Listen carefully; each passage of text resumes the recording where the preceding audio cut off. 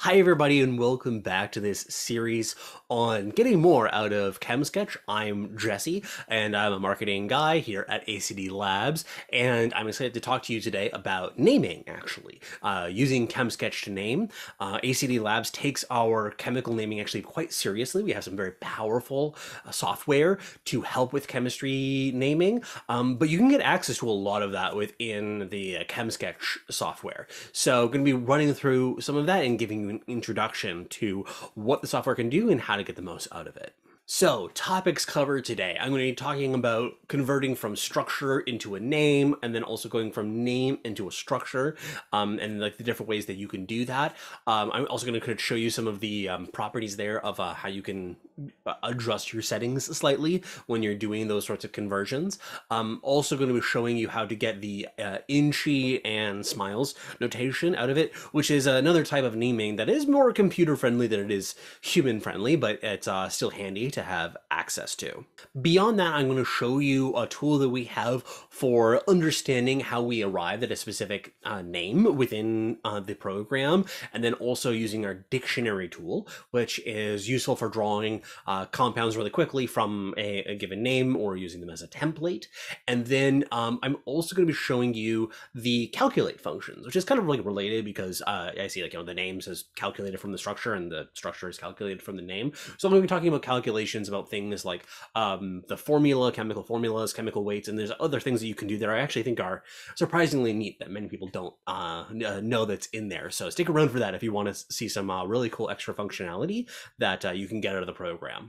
Now, a couple of small things to mention before I get into the actual video. The first is that there will be a couple of the functions that I'm showing here today that may not be available in the freeware version of the software.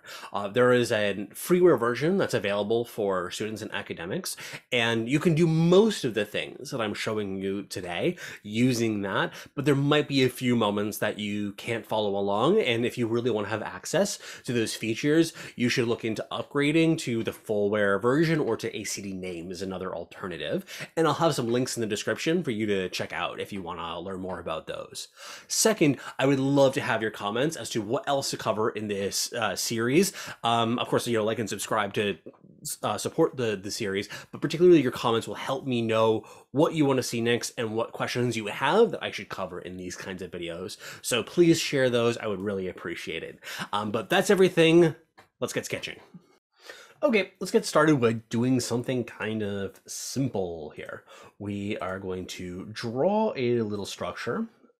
This one right here will work. Not the sort of thing that I know what the name is off the top of my head, but we can just click this button right here, generate name for structure, and it'll pop up right underneath our structure. Easy peasy. So that's one way that you can do it, this button here.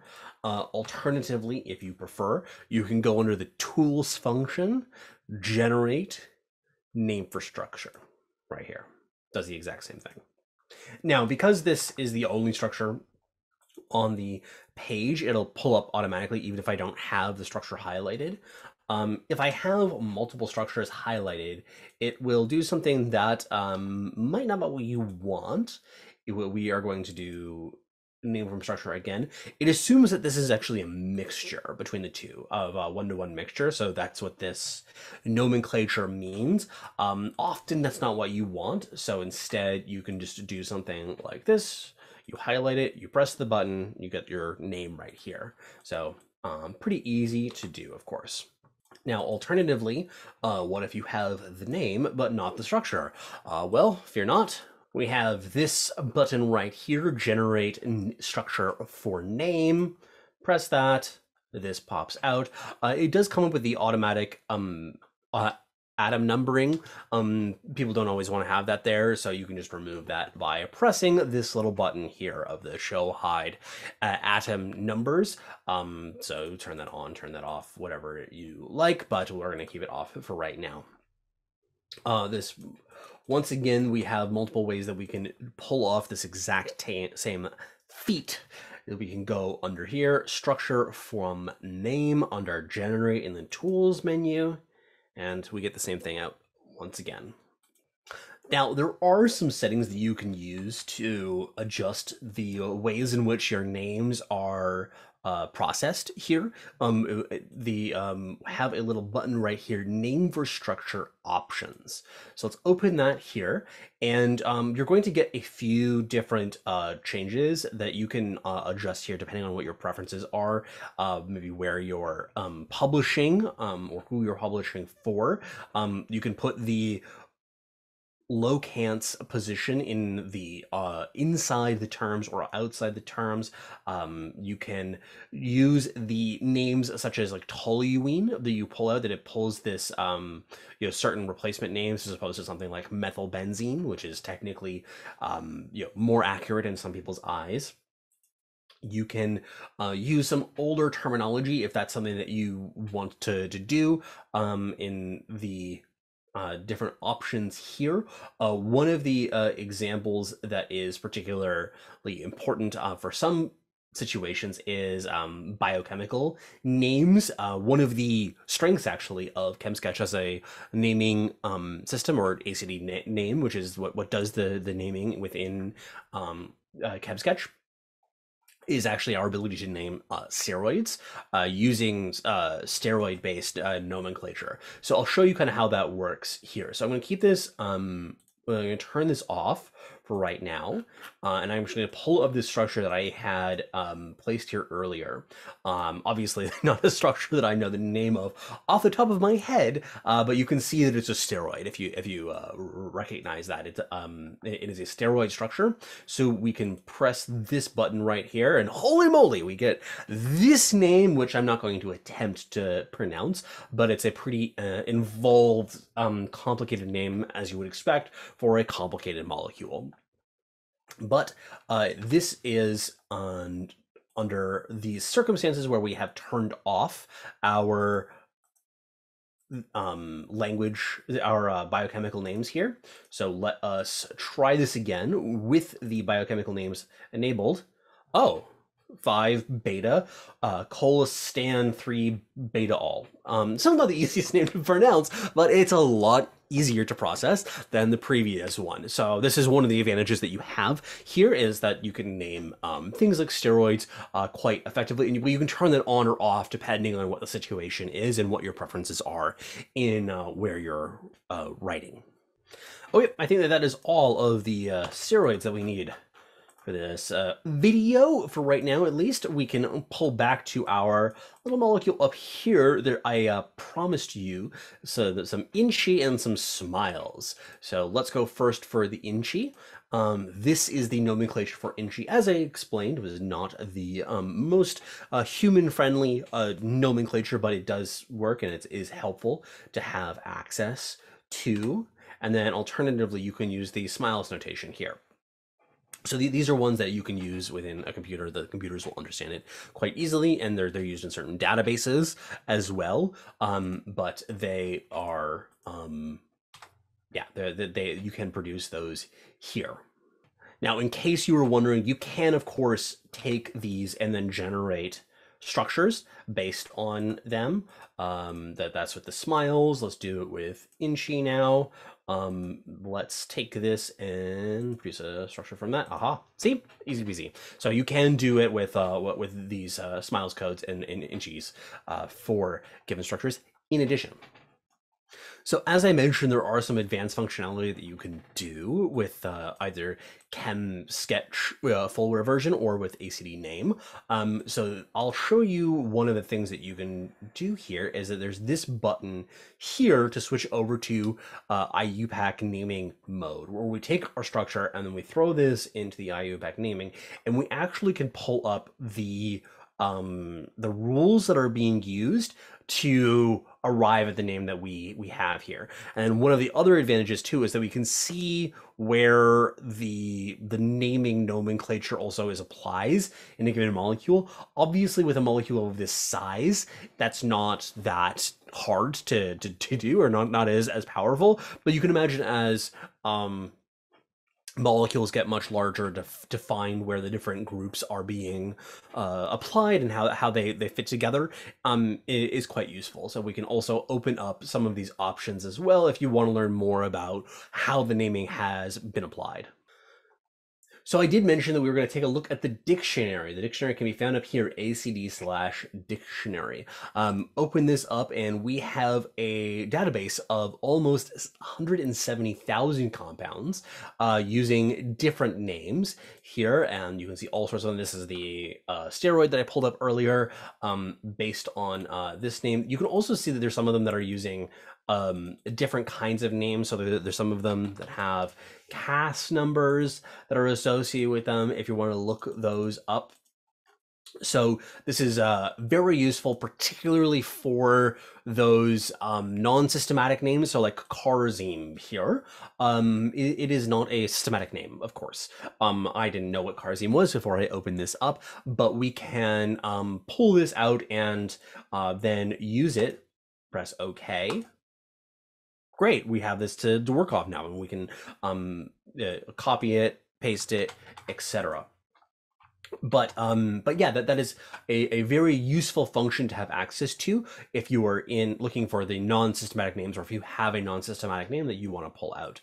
But then you also can look up your drawn structures in the dictionary. So I'm going to click this here based on the Carzine, and we pull up this. This is the more systematic name. This is the IUPAC recommended name based on it. So we have access to that as well if we wanted to go through things that way. Or of course, we could just do what we had been doing before, which was pulling the names from our little button. So that's where we get this one.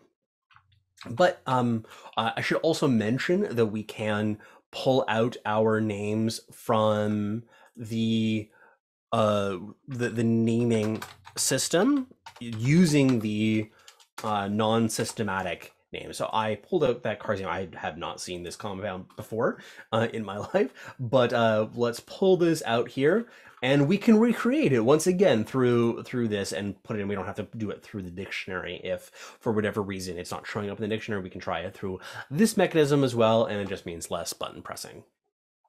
So that shows you a little bit about how some of these functions work in the dictionary and the usages of that. So it's really handy to do, especially if you're in more exotic compounds. And there's a lot of pharmaceutical compounds that are in there as well that are useful if you want to pull those up, take a look at them, and then check their different naming properties.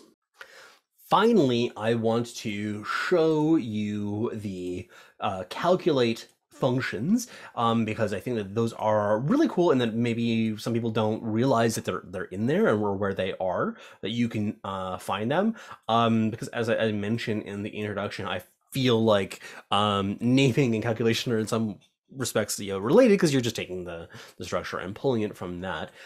So let's take this here and I will show you them. They are under the tools menu. We have calculate, and we have a bunch of different options here, but let's start with molecular formula. So the molecular formula for this compound is C9H10O. We can copy to editor and it places it right here. So now we have access to our chemical formula. Handy to have, especially for more complicated chemicals than this. This is obviously one that you could count pretty easily by yourself, but our Carzine that we were looking at earlier, not as simple to put together. Also, we have the molecular weight as well. We can do that from formula weight, copy to editor, get that here, little formula weight here that is based on the structure, easy peasy. But where things get really cool, in my opinion, is with the tools calculate. We can also first do all properties. So there's a whole list here that are beyond just the formula weight and the molecular formula, but we have a bunch of here, densities and polarization, nominal masses. There's a bunch of things here for mass spec related calculations that might be useful. So let's do all properties. Great. Okay. So that is a lot here, and we get them all into a nice table. We can copy these as well, and we can drop them into an Excel document as well. So all of that, I just copied it and pasted it here. We have a whole whack of information here, which is very useful to have for particular applications that you don't need to calculate these things out individually. Not only that, we have a little cute little function right here. You see this the chain here? What that actually means is that it's tied to the structure as of right now. So we can do things like the following, and you see all these numbers changed because we add another carbon. We do it again, add another carbon, and we have the formula changes, the formula weight changes, everything updates to align with the new structure. So this is a really handy way, and then you could just, go by these, one by one, copy it, paste it. Like, let's say that you want to get a bunch of properties for a whole, library of compounds that are related. This is a way that you can do it, that you can just change the structure slightly and then update your spreadsheet with each individual one. So that's a really fancy output mode that you have that I think a lot of people aren't aware that you can use. So the last thing that I want to show you for this particular one is the properties that you can use in that generate the calculate outputs rather. So calculate here. We can also select properties to calculate. So right here, we open this little tool up. Let's say that we don't want all of these mass spec related numbers, those aren't really relevant to us right here. So let's take this, okay. And now we have that selected. So we go back into tools, calculate, selected properties, and then copy to editor. So now all of those have been lost, and we have the rest of them here. And of course you can change them back too. So you have all that control. So it's a really useful tool to have access to for a variety of different applications when you want to learn more about your molecules, and it's all right just here in your drawing package. So that's very convenient, I thought. So that should cover everything. Hopefully I have addressed all of your naming needs. If you have any questions though about this or any other topic, be sure to check out the comment section, write something in there. I'll get back to you if you have any specific questions, or I might even make videos around it. So that'd be lovely though to get your interaction on that front. But that'll be it from me today. Happy sketching.